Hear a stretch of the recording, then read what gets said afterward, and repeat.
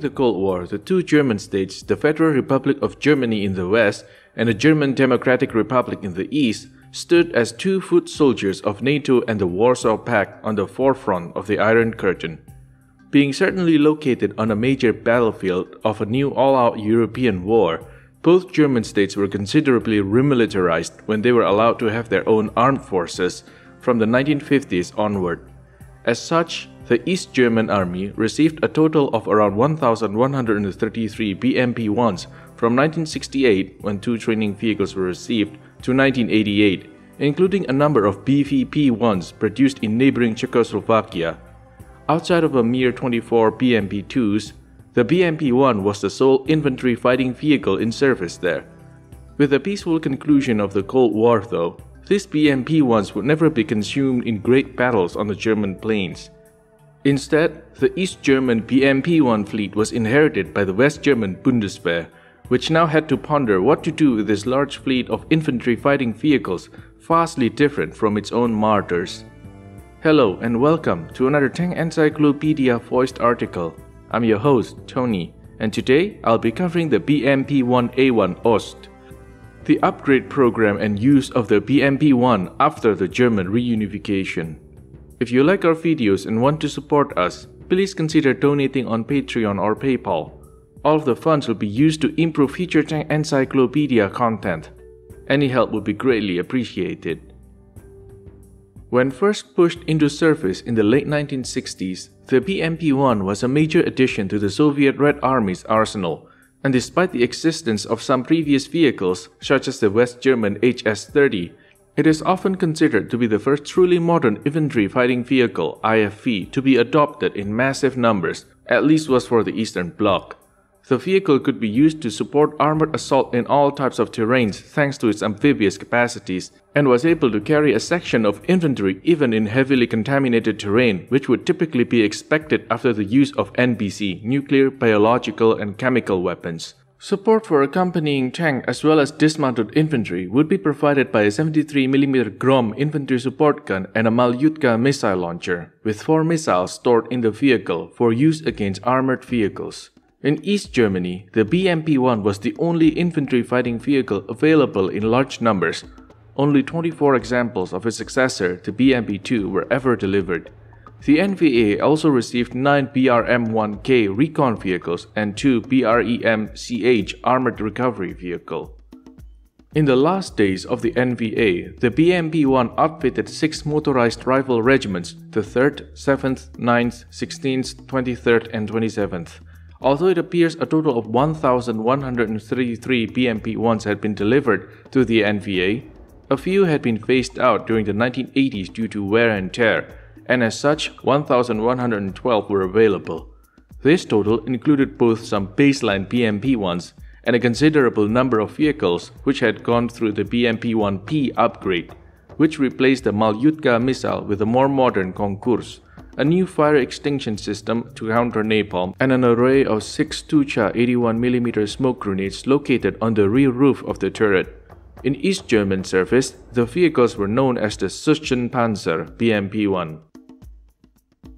After years of crisis and decline, tensions within East Germany exploded in 1989. First, citizens tried to leave or apply for visas, notably using Hungary to try and cross into neutral Austria, and from there into the democratic West Germany.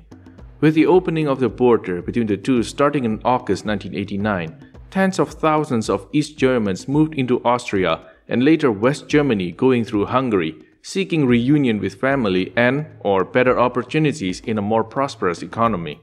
Things escalated further in November with massive protests in East German cities, while the opening of the West German-Czechoslovak border created yet another, even more easily accessible entry into West Germany for East Germans.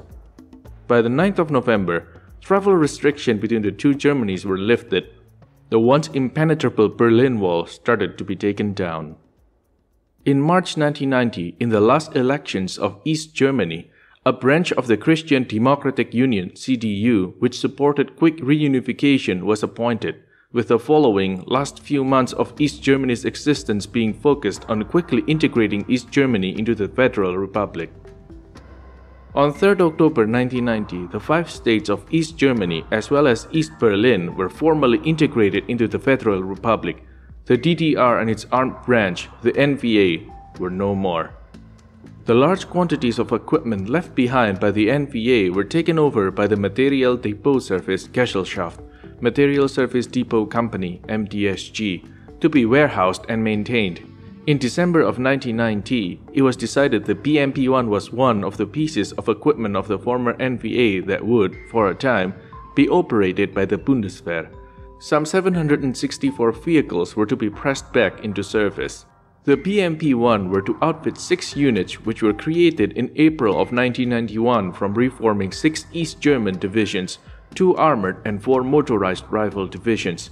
These became Heimatschutzbrigade, or Homeland Security Brigade, 37th, 38th, 39th, 40th, 41st, and 42nd.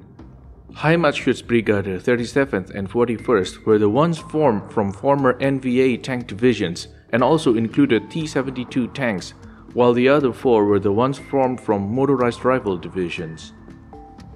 When inspecting and evaluating the BMP-1, it was found that the vehicle did not meet many of the standards expected of armored fighting vehicles of the Bundeswehr, more so in ergonomic qualities than in combat elements. The vehicle's front and rear lights were not up to the standards of West German vehicles. The lack of wing mirrors were noted. More worryingly, a number of elements which were not up to West German safety or health standards were found in the BMP-1.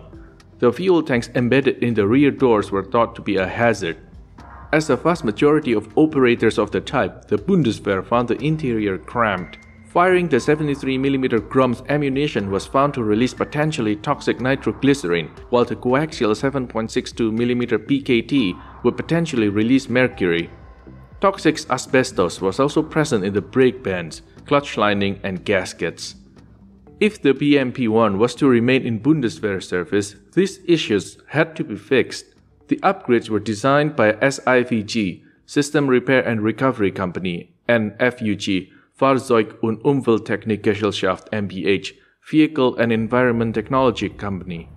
It appears that the former was a formerly East German maintenance facility, while the latter was a facility located in the West.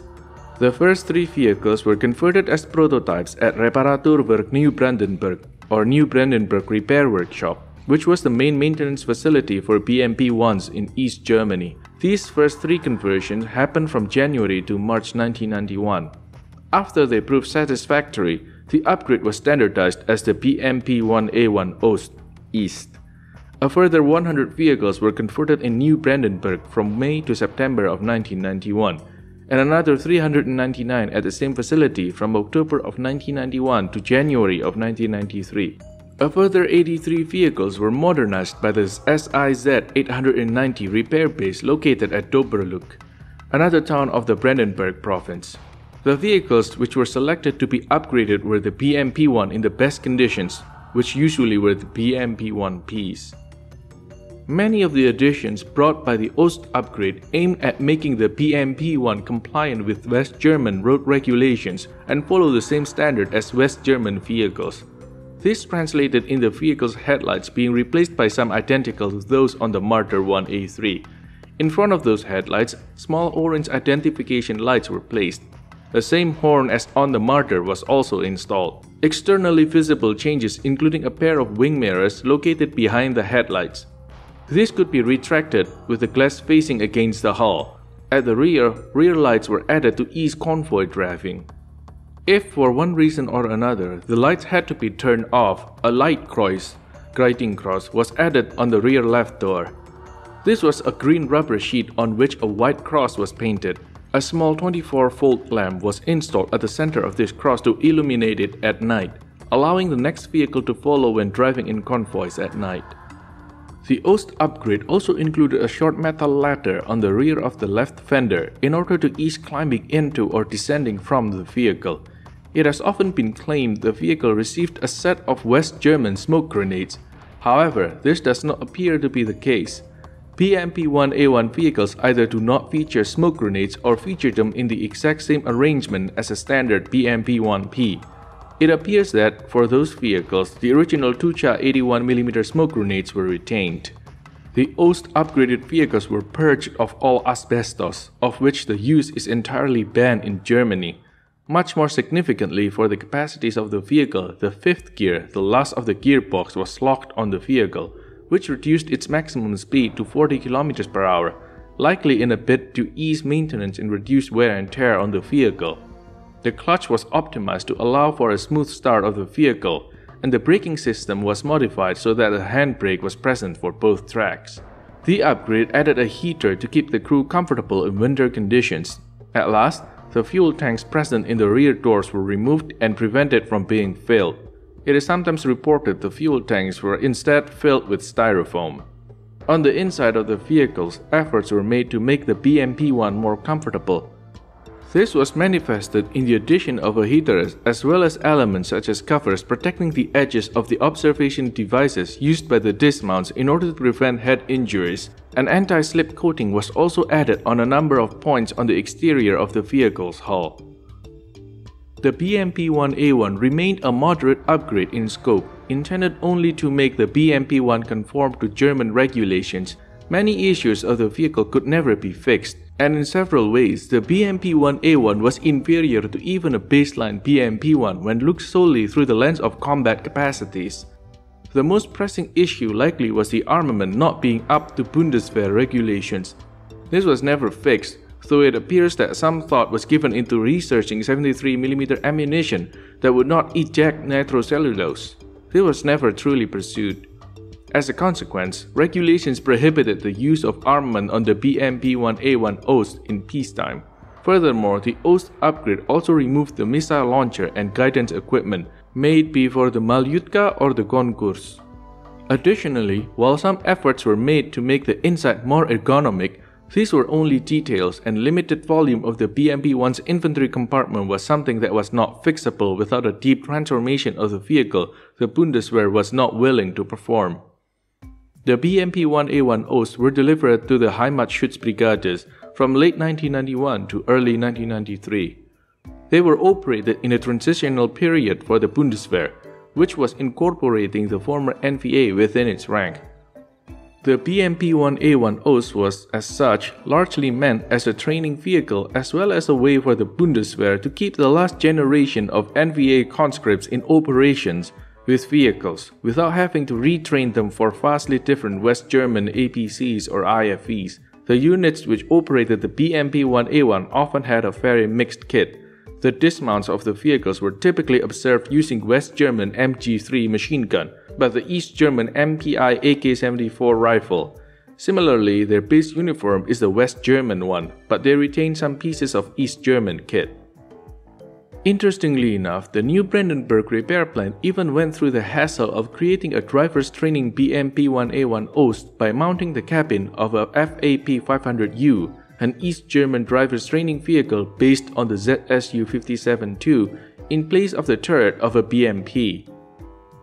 Considering the BMP-1A1 Ost role as a training vehicle as well as a way to maintain East German conscripts in operation for the duration of their service, it is not surprising the vehicle did not remain in service with the Bundeswehr for long.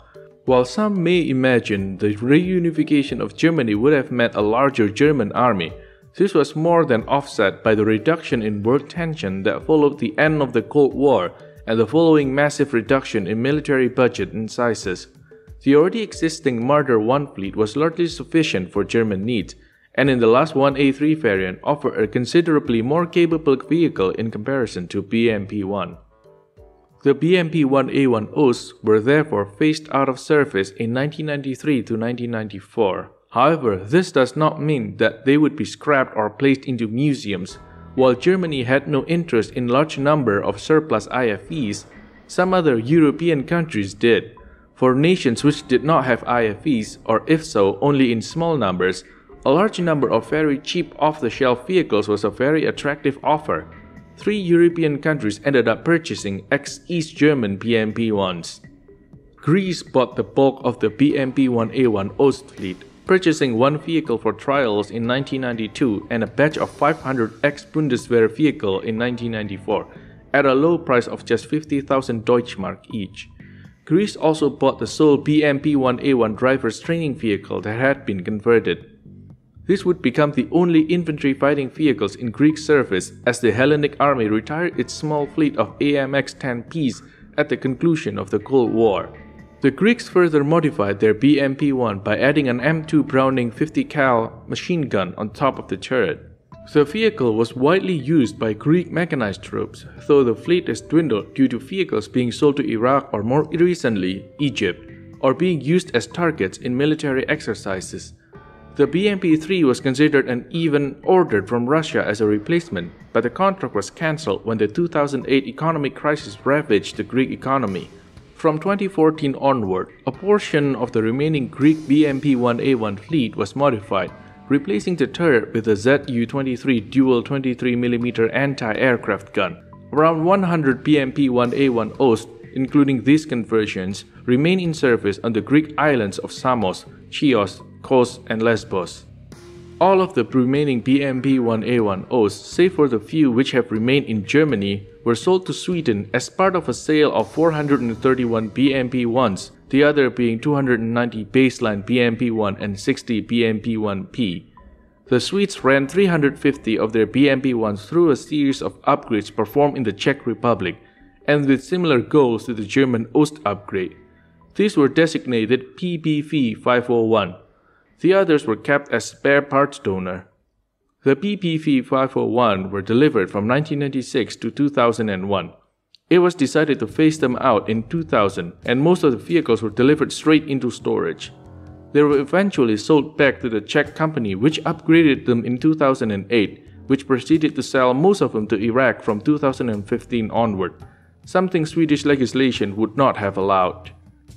Finland was another buyer of former East German BMP-1s but did not purchase a single Ost vehicle. Already a user of the BMP-1 prior to the end of the Cold War, Finland purchased 140 German BMPs in 1993 to 1994 and ran them through their own locally developed upgrades. Through both Greece, which transferred 100 BMP-1A1 Ost to the new Iraqi army in 2005 and 2006, and Czech company Excalibur, which delivered a considerable number of PPV-501, perhaps up to 250, through Bulgaria from 2015 onward, Iraq acquired a considerable number of ex-German BMP-1s. These served alongside surviving vehicles from the Hussein regime, as well as BMP-1s delivered from other sources, such as Ukraine. The type has been widely engaged in the conflicts which have ravaged Iraq since. The PPV-501, notably being delivered from 2015 onward, were heavily engaged in the counter-offensive against ISIS, aiming at taking back Mosul. In the 2014 and 2017 period, out of 85 destroyed Iraqi BMP-1s, 35 were identified to be PPV-501.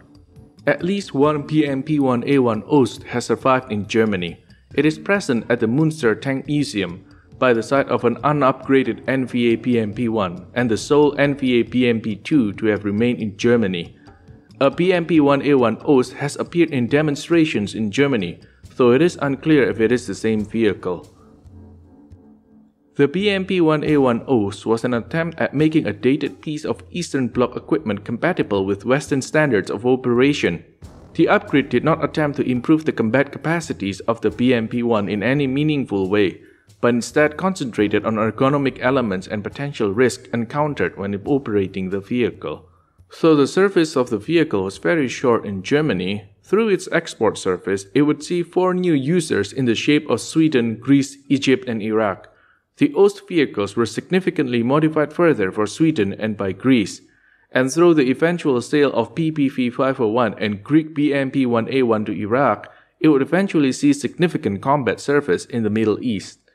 One can only wonder if the Iraqi soldiers operating a vehicle appreciated the quality of life improvements of the Ost upgrade, particularly when taking into account the removal of the missile armament in comparison.